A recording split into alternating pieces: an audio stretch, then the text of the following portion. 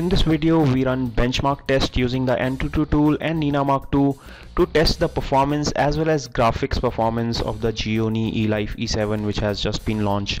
While we run the test, let me talk about the specifications of this phone. It is powered by Qualcomm 800 chipset, which is the latest chipset and has been clocked at 2.2 GHz. There is a 2.5 GHz variant which will come later. We are running this test on a 2.2 GHz quad-core variant with Qualcomm chipset, and it has 32 GB of internal memory and 3 GB of RAM. On Antutu, we have seen that this phone scores like no other Gionee phone has done before. We get a score of 33,942, which is much higher compared to the previous phone, the Gionee Elife E6, which was at 15,294 as per our last test. Let us also see how it performs on graphic when it comes to the Nenamark 2 benchmarks.